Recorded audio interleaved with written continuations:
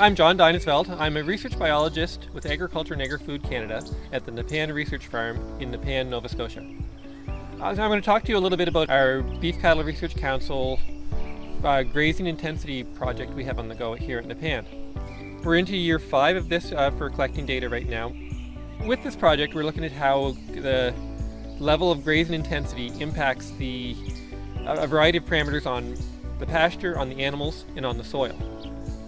We're in the 5th year of this project, so we're starting to see some of our results come through.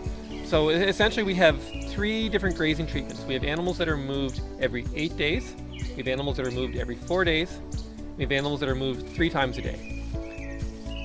And so with the 8-day and the 4-day paddocks, we have a structured paddock setup that we're just moving the cattle through on a rotation basis. And with the every 3-day move, we vary the paddock size based on the forage availability. And we use automatic bat latches to help the cattle through 2 of the moves through the day, so we don't have to be there to move them to achieve our higher stocking density. With this project, we're measuring the animal performance, including animal gain per acre and grazing days per acre.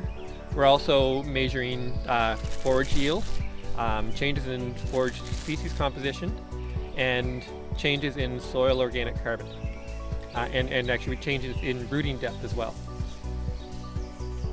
Another element that we have with this project is we're also trying to increase the amount of legume in the pastures. So we have either broadcast seeded or no-till seeded birch-foot trefoil into the paddocks each year, with the goal of trying to get to about 25% legume in the paddocks. Cattle moved every 4 days, we're seeing a significantly higher level of trefoil showing up in those paddocks. However, when we look at our other legumes that are naturally present there, in particular red clover and white clover, the cattle that are moved 3 times a day, we're seeing a higher level of legumes in those paddocks.